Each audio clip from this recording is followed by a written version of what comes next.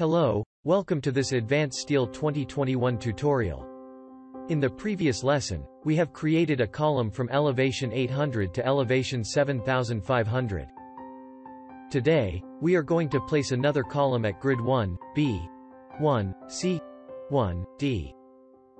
Switch back to Work Plan tab. I am going to set the base and top level. First select elevation 7500 for the top.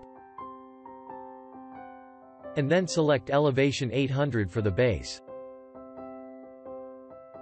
In the Home tab, select the Column tool, then simply place into grid intersection 1B.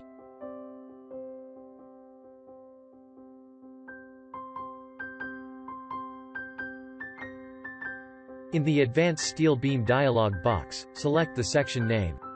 Choose section HEA 240.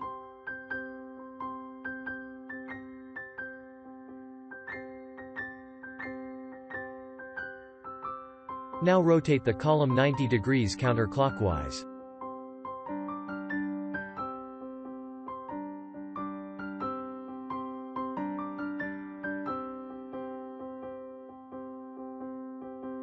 Create another column at grid intersections 1, C, and 1, D, with the same procedure.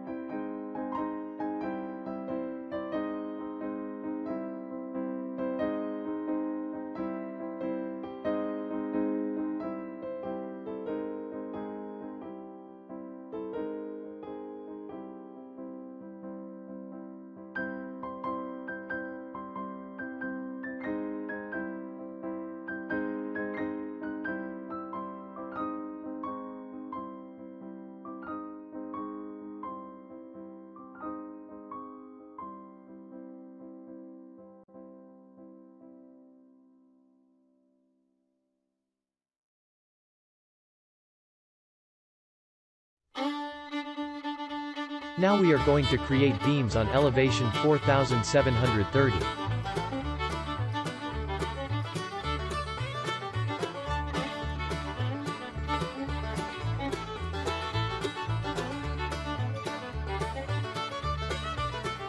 But first we will have to create one more level at altitude 4730.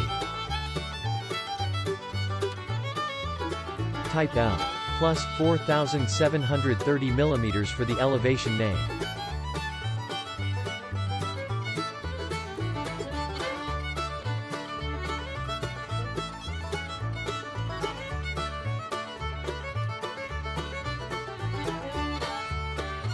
And select None in Base Level field, and put 4730 as attitude value. Finally hit OK.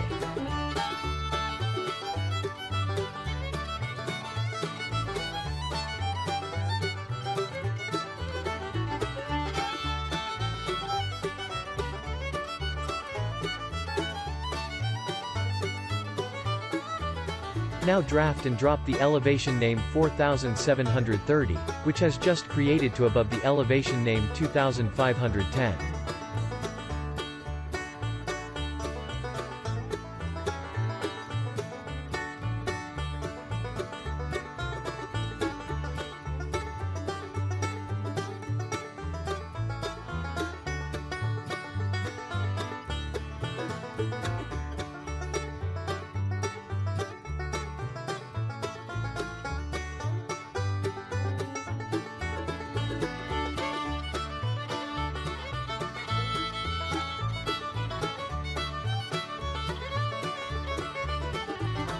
We are going to create a beam at level 4730, but first we must set this level active.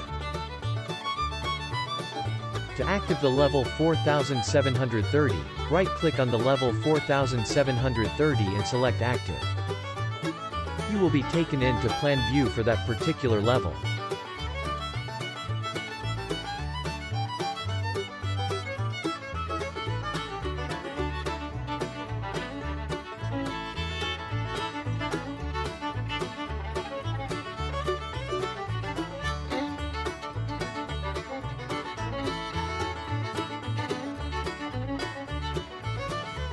And all you need to do now is simply creating your beams.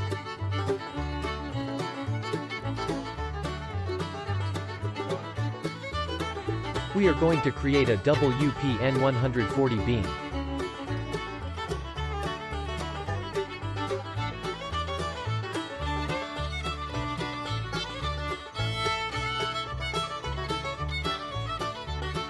Left-click on Double Channel Back-to-Back tool on the Object tab. Hold down, Ctrl, and right-click on Screens and select Node, and then pick 1D for first point, and 1C for second point.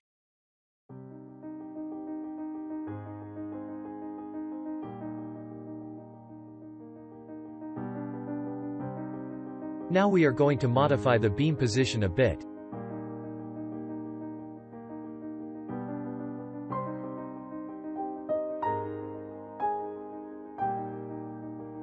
Switch to Naming tab. As you can see, the level L plus 4730 has already been in level field of the Naming tab.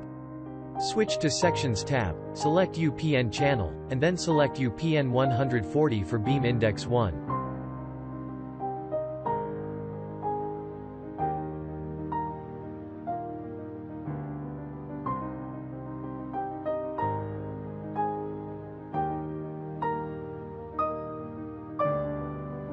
Do the same procedure for beam index 2.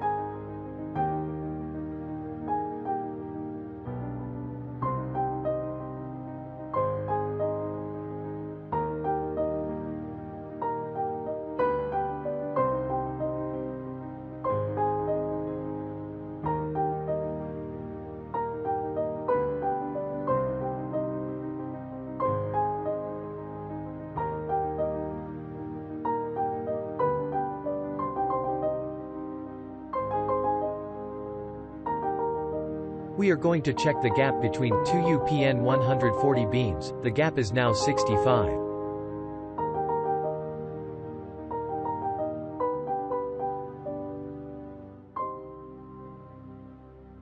Propose that we want the gap as 12 mm, so that we must move both UPN 140 26.5 mm toward each other. Now right-click on the beam, and select Advanced Properties, and then pick Section tab.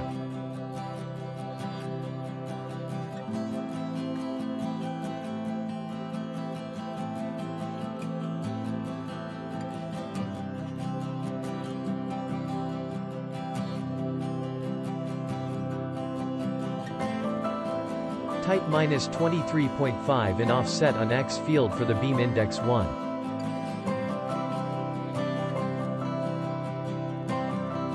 And type 23.5 in offset on X field for the beam index 2.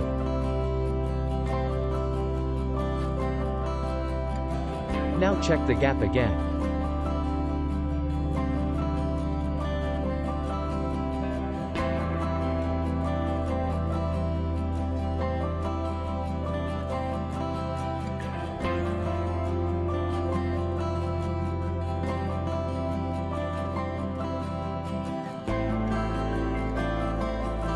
If you want to know whether the beam UPN 140 is on elevation 4760 or not, just simply go to Compound Beam Properties, check the level file in the Naming tab.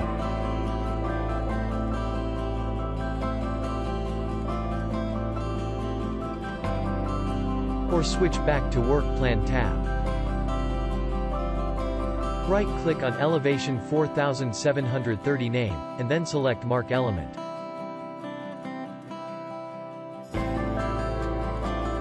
As you can see, the UPN beam has just turned to red.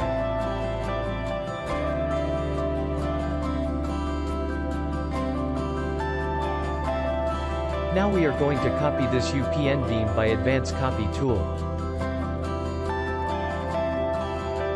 Select Advanced Copy in Tool Palette. In Transform Elements dialog box, click on Select Object, and then select the beam. For distance, click on mouse icon. Then pick Grid D for the first point.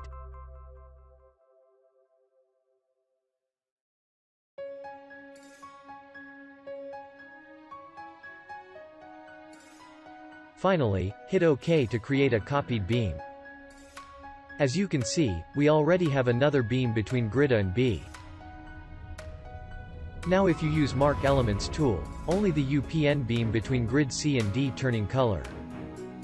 That means the UPN beam between grid A and grid B does not attach to the element 4730. Now change the view of left screen to left.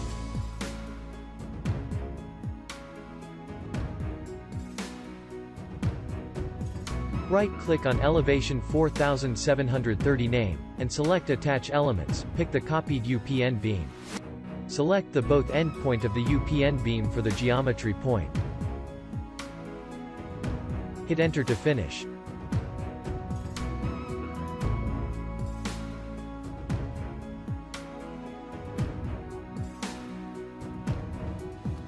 Now select the Mark element again. As you can see, both UPN beams have been turned red.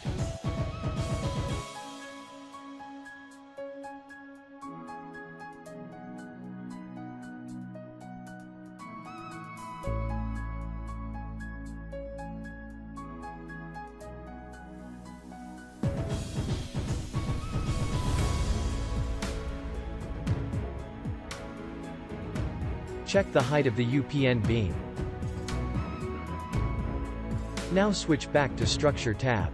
Right-click on Elevation 4730 name, and then select Properties.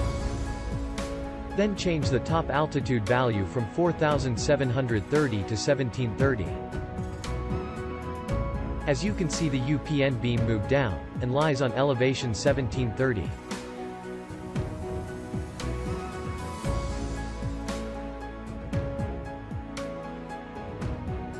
And if you change the top altitude to 4730 back, the UPN beam will be moved up to elevation 4730.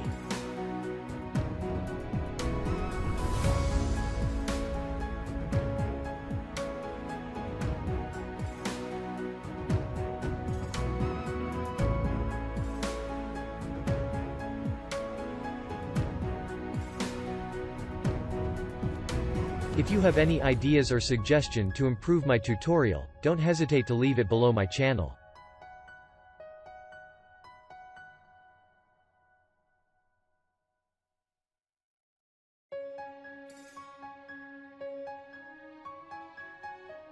Thank you very much for watching.